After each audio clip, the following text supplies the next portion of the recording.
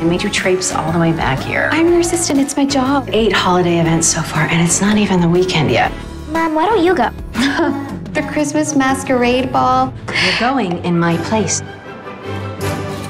Excuse me, would you mind taking a photo? Sure. Here you go. I didn't have time to pose. You only asked me to take a photo, not a good photo. Oh, so it's your policy to do the bare minimum. I need you to do something for me. Michael Carlson is at the ball. He's the diplomat I've been trying to sign as a client for months. I'm gonna need to see your ID if you want to get to the VIP lounge. Laura Cos, ladies and gentlemen. This is my brother, Michael Carlson. This is PR specialist, Laura Cos. He might think I'm you. We can switch lives. You can take over the account and be me. Well, you do what? I love spending time with your family, especially Nora. It sounds suspiciously like someone might be changing their mind about being child-free by choice. You are looking at the future Vitanian ambassador. The appointment committee is not a shoo-in. You have something of a reputation. I'm calling in the troops. Could you meet tonight to start strategizing? Tonight's perfect.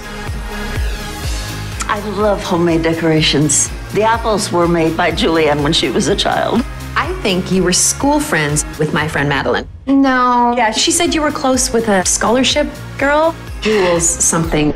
Jules? I don't like to give out my real name. Ah. Hi, I'm Nora. I'm the sitter. I'll take this one up to bed. Tomorrow morning, you can bring your daughter. Sorry about doing something so touristy. I thought somebody might enjoy herself.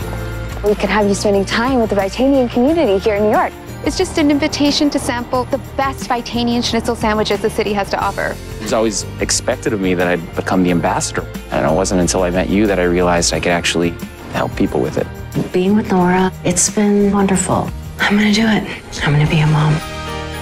Is it too much? No, you look incredible. This is Laura Cos. No, it isn't. I can explain I everything. have no idea who you are. You betrayed me. Don't you think you should hear what she has to say about it? You like her. She likes you. Mom, it's Michael. I might not have known your real name, but I've wanted to do this for a really long time.